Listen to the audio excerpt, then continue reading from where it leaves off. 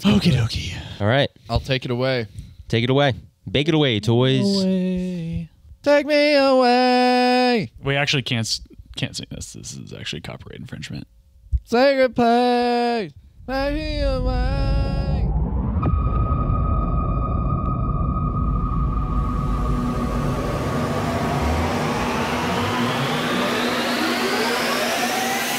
Hello, everyone, and welcome to the MoxStars podcast. I'm your host, Evan Kunat. I'm here with my two great friends, my two best friends, Jordan Garcia. Yo, you sound like Bonesaw from Spider-Man. And Christopher Ritter. Does not feel good in the cans. I've got you for 3 minutes. I hope none of you listening has to listen to this intro.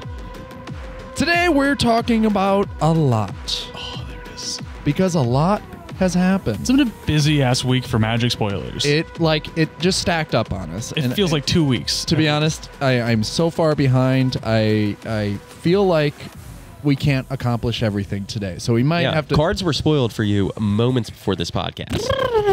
Yeah, we're still catching up. We're catching cards that we missed like a week ago, you know, where there's a ton of shit came out. Yep, and we're finally prepared for what is going to be one of the crazier sets in recent history. I think that this has all been ramping up. We've all been ramping up for Phyrexia All the Way 1. We thought the hype on that was crazy, and so like now you see this with March of the Machine, you're just like, what is going on? 10 times the hype. Yeah, the set is just like gas. What if we just stacked every great piece that we've been thinking about for the past 2 years in one set? It'll all balance itself out. So we're here talking about it. If you want to support the show, be sure to look down in the description below. We have links for our Instagram. That's a great place to follow us. Jordan is on top of it. A lot of content lately. Try my best. Great. Thanks, boys. You can follow us on pretty much every podcast platform there is. And most of all, you can follow us on YouTube. Subscribe, hit that thumbs up, and hit that little bell for more notifications as we drop content every Friday. We have an episode every single Friday and more stuff to come. Yeah, working on getting a video camera. Hell yeah. Get some new videos up. Yep, we'll be doing a little bit of live streaming, talking about deck techs, and maybe even just talking and working through the deck building process. Oh, that's fun. Yeah, we're sort of like taking requests. So if you guys have any suggestions for, you know, like you want to see us build a certain commander deck, put it down in the comments below, and we'll put it on our radar and hopefully have a video out for you soon. That being said, let's talk about battles, because we did not know what battles were coming into this recording, really, honestly, into this week. We had no idea what they were. You could just speculate, and all of a sudden, we have 30 of them. That's what I'm saying. I feel like a month has gone by because now it's like you have so many battles to read through in both sides of the card, and we're still figuring out how the mechanics of everything works. This was such an interesting spoiler season because usually I feel like you get a break to digest things, and this was like once it happened, it just kept happening. And it was this snowball effect. And that kind of was what the whole freaking week felt like. It was just like a tidal wave of new spoilers. But it's been a pretty exciting week. Yeah, it's big in the way that like Mark Rosewater has been talking about how the game is going to change fundamentally or change forever after, you know, March of the Machine and March of the Machine Aftermath. And I think we're just starting to see the beginning of that with Battle. It is the first card type in over 16 years. What was the last new one? Planeswalker? Planeswalker. Ah. Jeez. Yeah, so we're looking at just... War of the Battles. Yes. Yeah. We're looking at something that could potentially be, it is an evergreen. It's going to be in every set moving forward, so there's always new things to look at. We're going to have new cards in the future that care about these more or less, you know, so we're... Different types of battles as well. Right now, they're all sieges. Yeah, so I'm guessing there's some subtyping that might come up in the future. Be very relevant. It's like you already have your brain stacked like with all of this information in the game and how like all the mechanics fluidly work. Target non-land permanent, you know, that now has greater meaning. You know, destroy target artifact or enchantment. Do you wait for the battle to flip and then target the thing? Like we're seeing that battles can flip into multiple different things. We're not seeing that it can flip into a planeswalker yet. Or do we? No, it can. There's Teferi does do that. Yep. Teferi does do that. So it's literally they've done all the different types on the back. Yeah. So now there's a new card type that can transform into pretty much every single card type that there is. I like that they're making the game more complicated. I love that. Yeah, it's good for newer players. Let's shout that out first and foremost. Significantly more complicated. Yeah. The best part is when you're at pre-release, the first time for this new card and this new mechanic, you're going to know exactly what's in your opponent's hand because they're going to turn the card sideways when they're reading it. You know, they're going to draw the card and they're going to be like, oh, what the fuck is this? Right. Yeah. I cannot wait, to be playing a 4-player game of Commander and the attack phase, assuming there's only one attack phase, first of all. For now. And you're only keeping track of like actual cardboard on the table. You can have creatures attacking all 4 opponents. Some of those creatures are attacking the opponents to their face. Some to some planeswalkers, and some to some battles. Now, the thing about those battles, the people assigned to defend the battles don't have control of the permanent, I believe. Correct. So you're attacking a permanent that is controlled by one player on the battlefield of another player in the middle of all of this. It's going to be a fucking shit show. Yes. Very complex. A lot of layers. I'm sorry. I'm sorry about my language, by the way. Oh, what? What? No, how no. fucking dare you? Yeah, really. Everything's going to shit. Blasphemous. So let's talk about these. They are, in my brain, I just keep reading them as enchantments, and that is obviously not the case. They behave like that.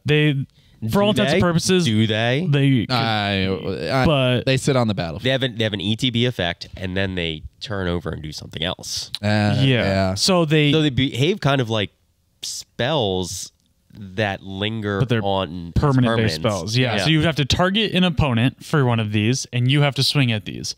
Other opponents can also swing at these, but there seems to be no benefit for them to do such a thing. Spite.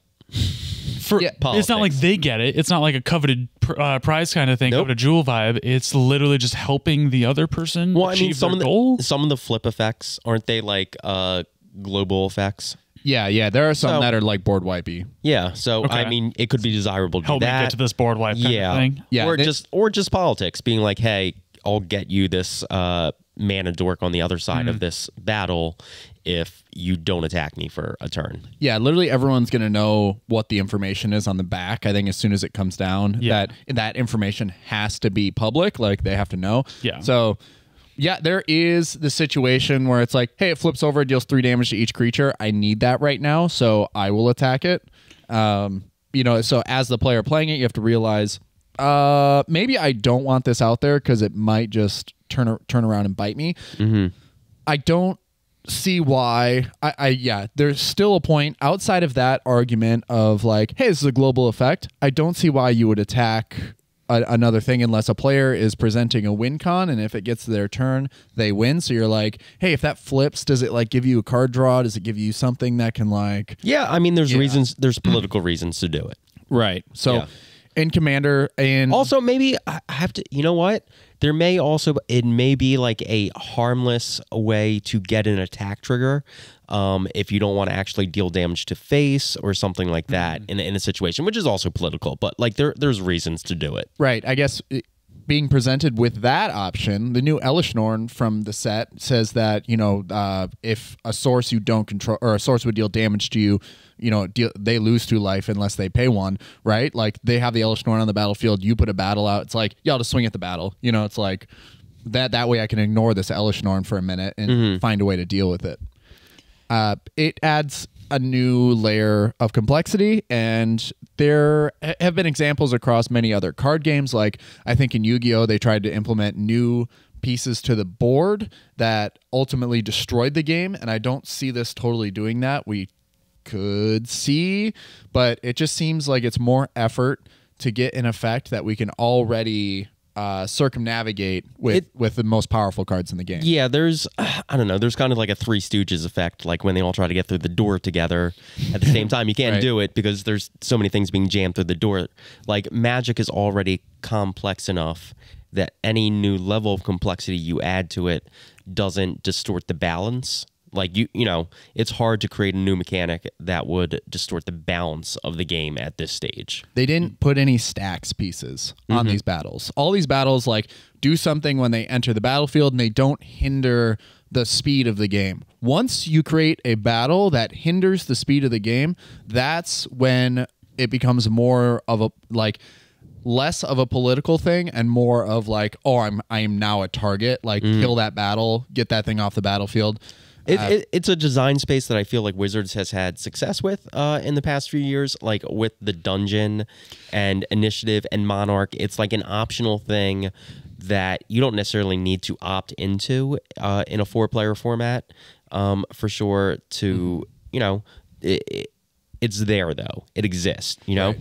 That's what I was going to call out as well, is like this kind of feels like a mini game to me, much like initiative with going in the dungeon, you know, and like that.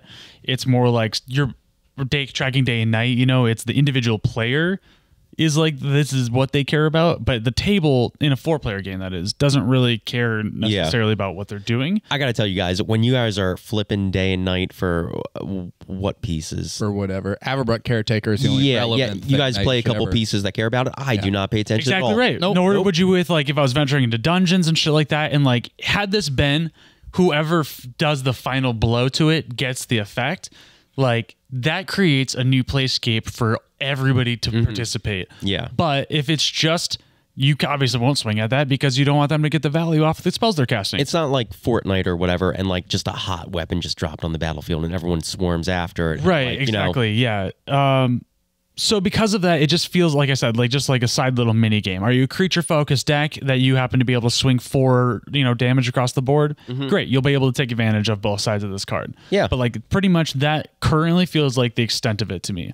I don't see how it's going to do, like Evan said, anything better than what we're already doing. And so it's just you're going to have these weird niche build around decks that are playing battle. You're playing your commander plays dungeons, whatever. I mean, I'm sure there's one of these cards is going to be in a design space where it's overlooked, that because there's not enough spells that are able to hit this type of permanent, that it's exploitable. Totally. Something like that. That was but a very like good outside point. of that, it's not going to disrupt the state of the game. I totally agree, but we're also getting to the point now where like more and more and more we're seeing non-land permanent on our removal and less of like artifact and enchantment. So had this been 3 or 4 years ago that battle came out, sure, yeah, these won't be touched for the most part. But if you're putting 6 mana into this one I'm looking at right now for Invasion of Fiora, ETB, choose one or both, destroy all legendary or non-legendary creatures. That's a 6 mana board wipe, which is pretty sick. But if you're just banking on that and not getting any of that backside, that Marchesa Resolute Monarch, like you just lost half the value of your card, I feel. Yeah, this is, I mean, most notably, these battles enter the battle. Like they enter the battlefield, and so there's triggers to happen there. It's like, yes, it's also a non-creature spell, right? So it could have relevance there in the metagame down the line. I really am confused what the future of this looks like, and I think it'll be cleared up once they create another subtype for it, and then they also create more cards that interact with these. And yeah, payoffs and stuff like Yeah, that. exactly. I will say like on, play devil's advocate, because I'm not a huge fan of these, stuff like Dockside Extortionist, something that has just become such like a glutton in the format just because of how many artifacts and enchantments we have to play. Maybe because we start introducing new types, that starts to get around effects like that and other things that also benefit. I mean, for sure, there's going to be a battle subtype of like duel that is going to be some sort of fight effect, and that's going to give you some sort of ability. There's like, I don't know, there's a lot of exciting design space left here where I think we're going to see some cool stuff coming out of it. Yeah, they didn't have anything flip into an equipment yet, did they? I don't think I've seen so far. I don't think so. I think that's a really cool design space. I think they could do something with that. I guess on a note with like the enter the battlefield effect, this does make Mother of the Machines much stronger. Totally. Oh, hell yeah. Because it stops battles completely. As well as new Atraxa. Yeah. Yeah. So completely stops battles. And the Atraxa gets to like put that in her hand. That text is now relevant. I think God, it's just crazy. Like Invasion of Kaldheim, if you're like playing Mother Machines, if you're playing Boros in any significant way, you get to just exile all the cards from your hand, draw that many cards twice. You get 2 triggers off of it. And I want to play that deck. You know, I want to play the deck that has Mom plus battles. Maybe there's like a Yark battles deck in the future that's kind of funny or something like that. Oh, yeah. We've seen Yark landfall 1,000 times. Yeah, whenever a permanent enters, you know, double the trigger is always great. Any Harmonicon abilities that are going to like trigger these an additional time, awesome. There's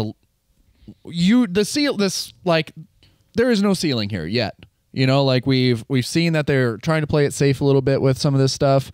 They're pretty good though. They are good. Yeah, the right out costing the is gate. good. It's sort of like a Value's there. You know, the last time they introduced a new permanent type, which I learned today, was Planeswalkers in Lorwyn, right? Pretty balanced at that time too. Like, I mean, besides Jace the Mind Sculptor, that's Yeah, I mean they were heavily played. Like the Planeswalkers are heavily played because nobody knew really how to deal with them yet, even though the rules and the way have the been legend laid out. rule worked as well. Also. Right. Yeah. Pivoting from a 4-player concept to a 2-player concept, I changed my tune a little bit here. I think battles are going to be significantly better in a 1v1 scenario. Oh, for sure. Yeah, you're playing tons of creatures, your loaded ground strategies, and all of a sudden now you have essentially 2 cards on 1 with this value pieces. And you're, you know, as long as you can get through, theoretically, always going to be flipping it. And I think that'll be an interesting way to, you know, kind of buff, like especially in draft and anything like that. Draft for sure. It's going to be interesting to see if it has a place in any like Eternal formats. Totally. And I think you're right. Like there's something that's going to be a little sleeper guy, and all of a sudden you see it at one CEDH tournament, and they're like, wow, that's actually crazy good, you know? And it'll just take a little time for that for the dust to settle. Remember that Underworld Breach was chaff when it was first printed? And it was $7 forever. Yeah. That's crazy. Like, yeah, just now went up. Yeah, it's at least $20 anywhere you look. And I will say that, you know, even shifting from 1 to 1, Jordan and I are going to do a 2-headed giant with this draft. 2v2 looks insane. 2 battles, bro, because you can put the battles out and both players can attack it. Yeah. And then the opposing team has to be able to block for it. But here's the thing, is that it's target opponent. So you can choose one opponent, and then the other, even though they're the same technically player, the other opponent can't block for it. So that one player has to be able to block for it. I need to look at these rules before I go play 2-headed giant. I don't know what the fuck I'm doing. Oh man, it can get real complicated and stuff. I remember for the Star Wars collectible card game from Decipher, I think with the Dagobah set or the Cloud City set, they invented something kind of similar to battles where it really just benefited one player to do it, and it was a bunch of hoops to jump through, and you got something cool out of it if you did it. Like basically, like, you know, there was one where if Luke went through his Jedi training process, you know, he just becomes like a super soldier and just like you win the game at that point.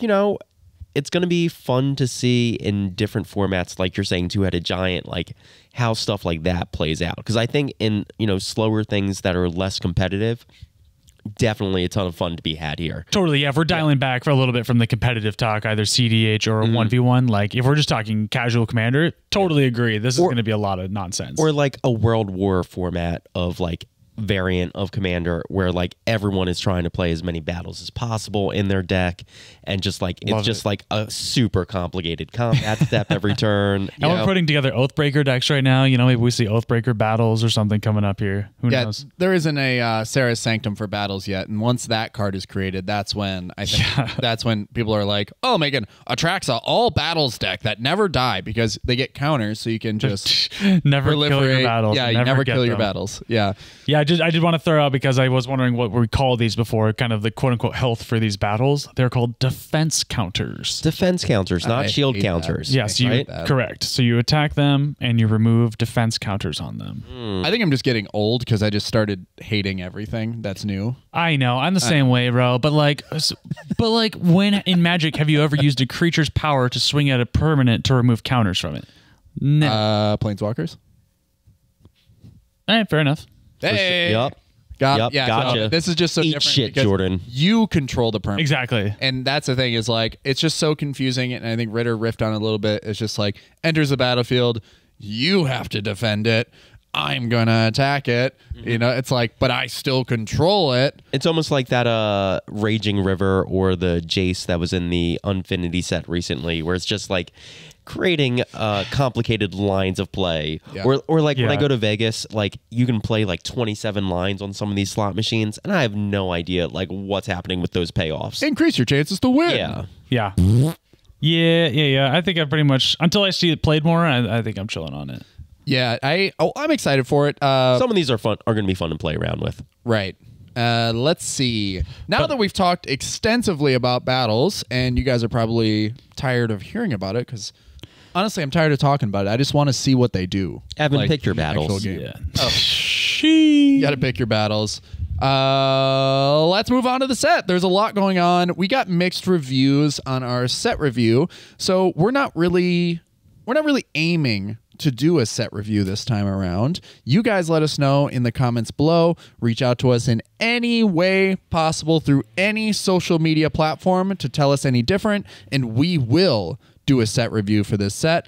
But until then, we're just going to talk about the spiciest things we see, the things that we're interested in, and just kind of go that direction. Can I start? Yeah, dude, take it away. I want to start because I'm answering a question you asked not 5 minutes ago. They do have a battle that turns into equipment. It is Invasion of New Capenna for a single white and a black. It's a battle, siege battle, just so you know. Oh, yep.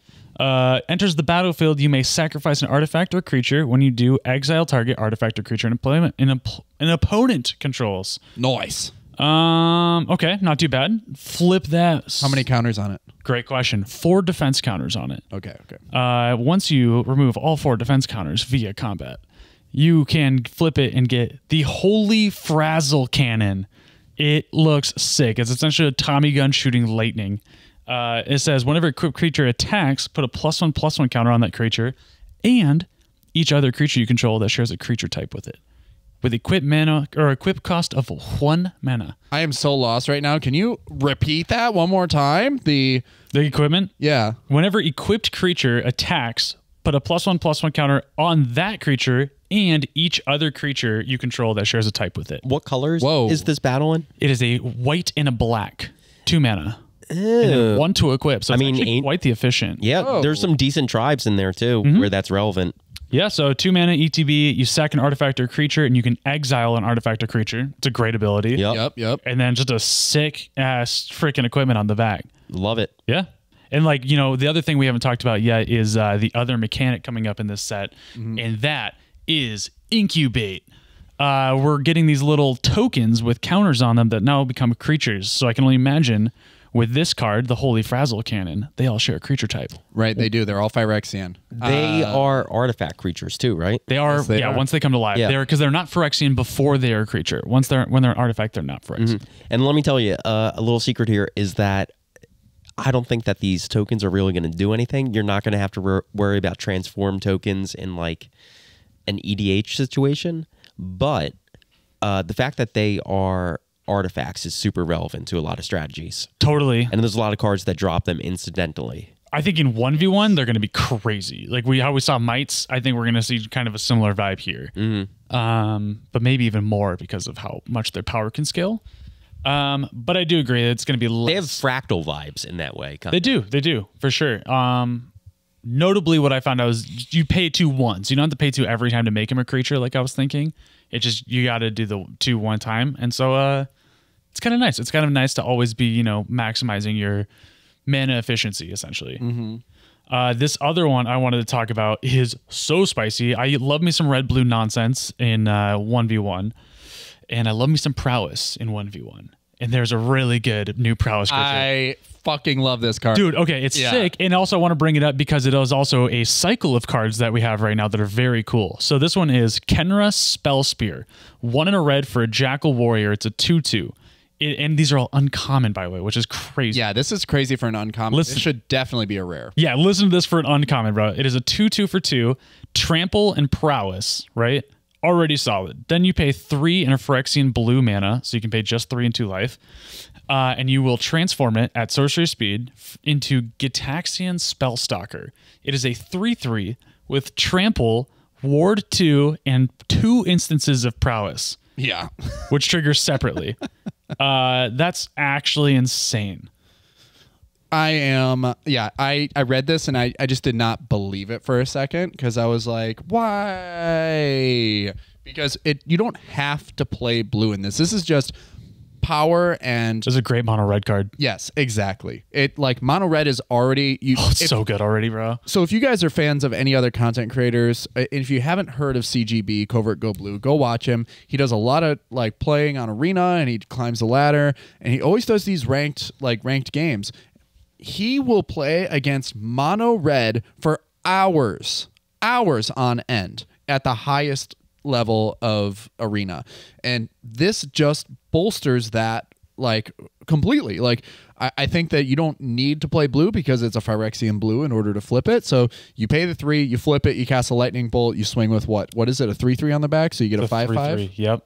With flying, or does that flying or just Trample Ward 2. Yeah, it just gets so insane. It gets out of hand very quickly. Yeah, I know that mono red wants to like end the game quickly, but this allows it to mid game a little bit better, where you can put something out and sit on it. You can sit on some instants so that when your opponents play things that are like destroy creatures with power 2 or less, like what is it? Gix's command. Yeah. With mono black really wants to like wipe the board of the tiny things like Phoenix Chick. So this gets around that.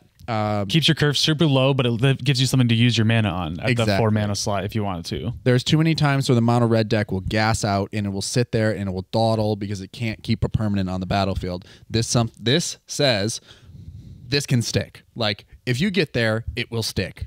And that's why I fucking love it. I saw it and I was just like, thank you. I love that we're returning to Amonkhet in some way. Yeah, no, that was super high. And yeah, this is a whole cycle of a single color card on the front side with a opposite or a different colored Phyrexian activation to flip it over into something else. Mm-hmm.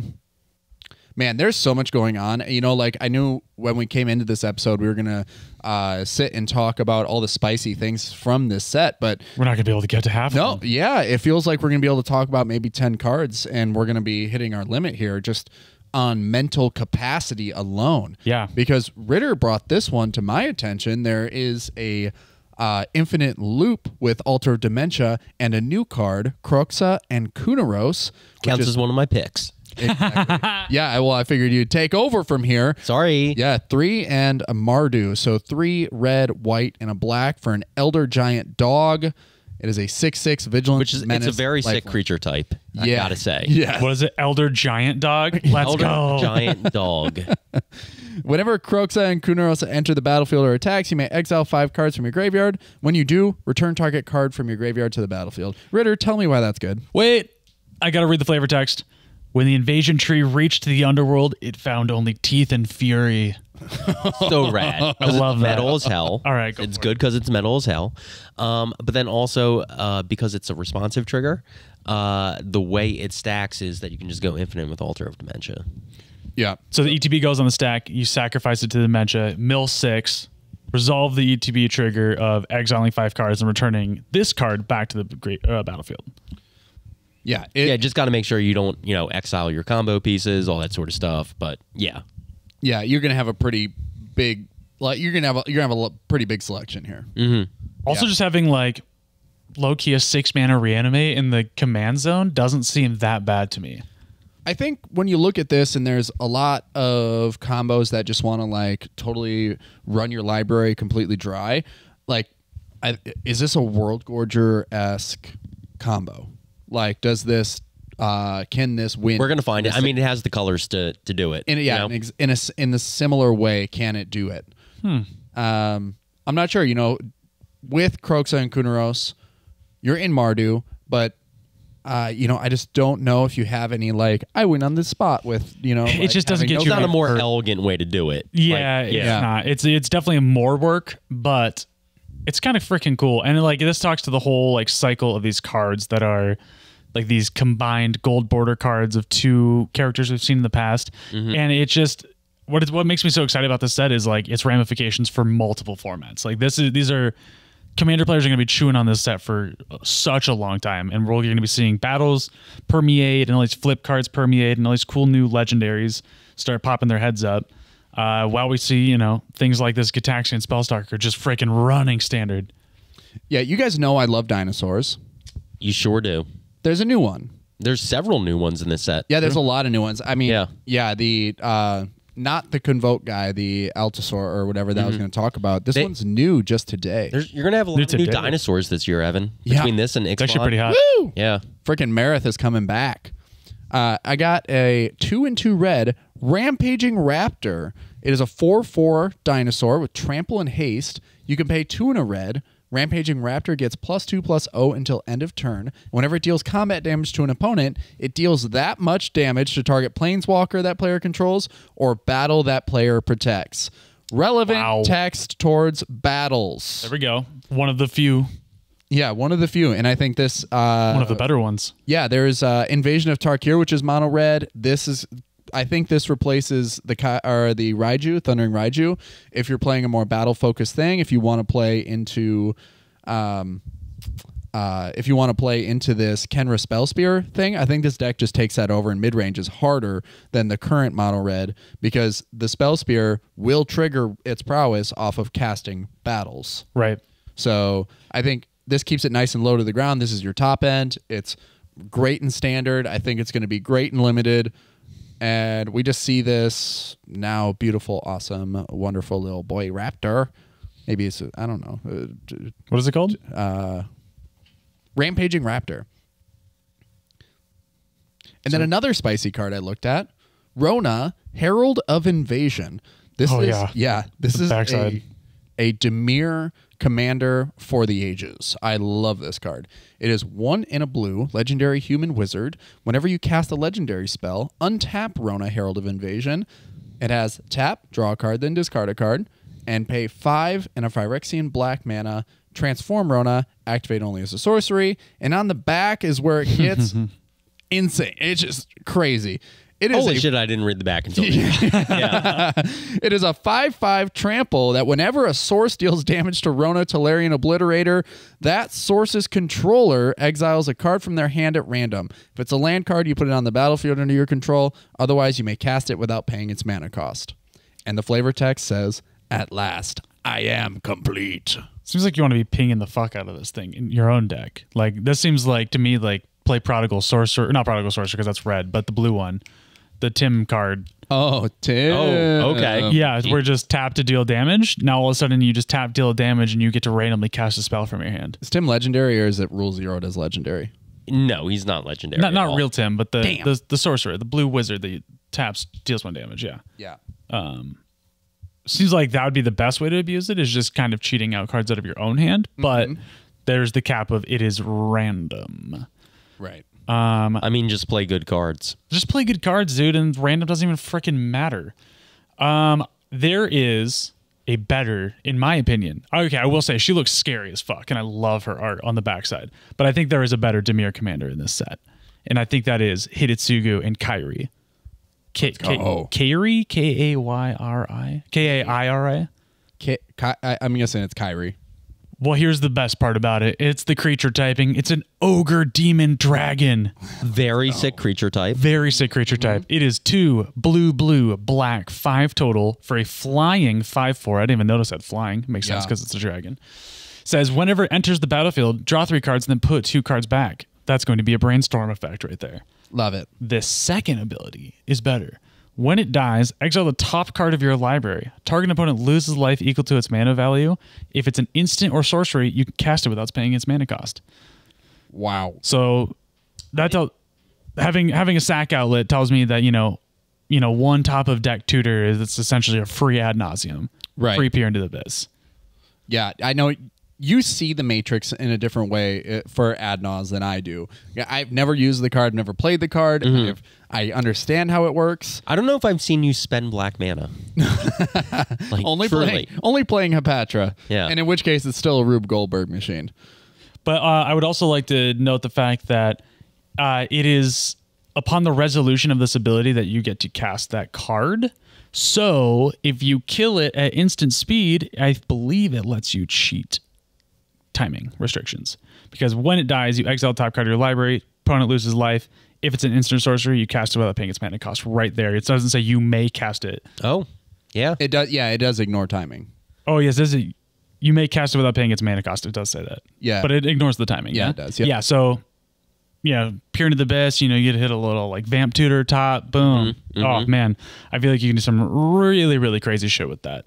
Yeah, totally. I love that. And I'm excited to see what you build with it. We should get a list going so that For sure. Yeah. That's interesting that it's not Grixis because Hidetsugu has, red. Yeah, and Totally other could have been, yeah. iterations. Yeah. Very right. So yeah, no, that for me makes it even more playable. Like it makes it more interesting, at least as a Dimir commander. Yeah. I love me 2 colors, especially when I'm building commander decks, and there are so many good 2-color legendaries in this set with all like the combinations. We have like Rankle and Torbrand, Baral and Kari Zev. Like these all look super interesting to play. A very disappointing legendary, and Jajiro and Hazaret should have been a matchup. Also, just not my favorite build on that. There is talk about a potential new interactive spell for CDH in this set. It is a new blue card. I just had it. It is called... Shit, it is not the right card. Does it change the equation? It has changed the equation for 1 in a blue. It is an instant. It says choose 1. Counter target spell with mana value 2 or less, or counter target red or green spell with mana value 6 or less. It says good words. It says good words. I agree. Those are all words. Those words are good. It's a good card. I think it's pretty good. This is Is it a good? Can we agree that it's a good card? It is a good card. Okay. Yeah. I don't know if like Jordan brought it up the other day, off record, we were just talking about it, and I just, I really stretch my brain trying to find what slot it takes in a lot of these current builds. People will try to make it work. The only thing my mind gets drawn to is that the fact that it just says counter target spell, and it's just, yes, there are some restrictions with that, but spell of any type with mana value 2 or less, that is, a lot of relevant things. yeah, or ignore the 2 or less if it's red or green, essentially. And it's like you're still hitting your dock sides. Like now all of a sudden your counter spell is hitting dock side, it's hitting breach, it's hitting, any giant green stompy creature that typically the Grixis deck has a hard time handling. That's hitting like a... And it's not only red or green. Like it's, as long as red or green is part of their color identity, that restriction goes off, right? Yep, exactly. Yeah, so I think that makes it extra good, 'Cause yeah. Incidentally, one of those colors is probably going to be in your commander. Green is pretty good in commander. That's exactly right. And like we've talked about how good Tail's End is from time to time, but it still doesn't see a lot of play because it's a stifle effect plus the ability to counter commander. And like I feel like most of us just agree that there's just not a room for stifle effects in commander in our commander decks. But now that we have a viable commander counter stapled to an actually good counter spell on top of that, to me that sounds like we're going to be seeing this in CDH. Yeah, I know in the last couple of years we've seen a couple new introductions of counterspells that have sort of changed the way, like changed the slots up, right? Have given people more flexible options based on what they want to build, like an offer you can't refuse being For one, sure. Yeah, where it's just 1 blue mana counter target non-creature spell. Like that's great, and that has more relevance now with battles. But this is one where I look at it and I am confused. Like I'm very confused because I just don't know how strong it is. And only time will tell. You got to build the deck. You got to play with it. You got to get some reps in. Because once you play it and you have it in your hand, you're going to see how relevant it is. I mean, a 2 mana counter spell has to be really good. Yes. It does. Honestly, like mana drain is borderline not good enough. It's true, but it is also a double pip. Yeah. I mean, that's the upside here, is that is 1 colorless and a blue pip. This counters Winota on the stack. It does counter Winota. It also, like that's hot, especially for like decks like what I like to play, where we are trying to win. So we play with interaction on the stack, so that it always either stops someone from beating us if we need it, but it also is there to protect us for winning when we go for our win. Every time you have to take one of those out for a creature removal spell, you're making that deck slightly worse. Right. But now you have a spell that can counter the Winota on the stack if that's what you need to do. But it's also the spell that's going to, maybe make sure you resolve the counter war. Because now it's just a 2 mana counter mana drain, counter, spell, a Swan Song, Spell Pierce, whatever. I think it's worth testing. It definitely is worth testing. It might come to the point where, it's just a little too niche, a little too narrow. But I do think there's some possibility here. Or I mean, delay is playable. I feel like it fits that delay spot. It does. I feel like delay is still 10% better at least because it just hits anything regardless. And like in CDH, that 3-turn clock is essentially might as well be gone forever. Ooh, one thing I forgot to say. This is like way, way back to the first 10 minutes of the podcast when we were talking about battles. Nope, too late. I totally forgot that the ruling on battles is that when you remove the last defense counter, it exiles itself and then you may cast it. It has that wording so you ignore timing conditions, right? So if the last thing is taken off, you can cast the sorcery that's on the back. You have to cast it from exile. So Draneth. Yeah. You know, so I was going to say Draenith wasn't good enough. I'm glad that finally, Draneth Magistrates while you can. It is a cast trigger. So, like, it is one of those things where Draneth can totally stifle battles. So go ahead and get your borderless foil Draniths while they're cheap. Just kidding. They're not fucking cheap. They're not cheap anymore, bitch. One last battle I will mention that was just spoiled today. What's up, dude? Oh, I was going to say, well, speaking of stacks pieces, Phyrexian Censor. Yo. Yes. Yeah, you've been talking about it all week. Oh, man. 2 colorless, 1 white. It's a 3/3.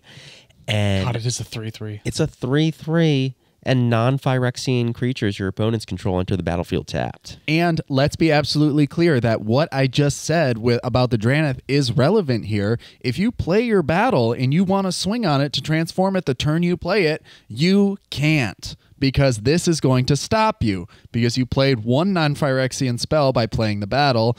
And unless the backside is Phyrexian... Oh, yeah, I didn't mention that. Yeah, I was about to say. Yeah. You are fucked. There's a whole other line of text on that card. Yeah, it's an Ethersworn Canonist effect for Phyrexian typing. Yeah. Yes. So it's essentially, it's just going to be a deafening silence unless you're playing a ton of fucking Phyrexians. Yeah. I mean, there's some things that care about Praetors in this set as well. True. Yeah. Totally.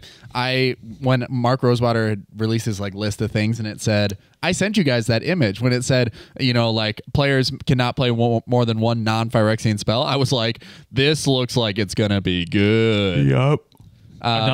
This is going to be another Winota staple for sure. Totally. Yeah, totally. any deck that plays Archon of Emeria wants several, or, Rule of Law, or any of that stuff wants several of the effect.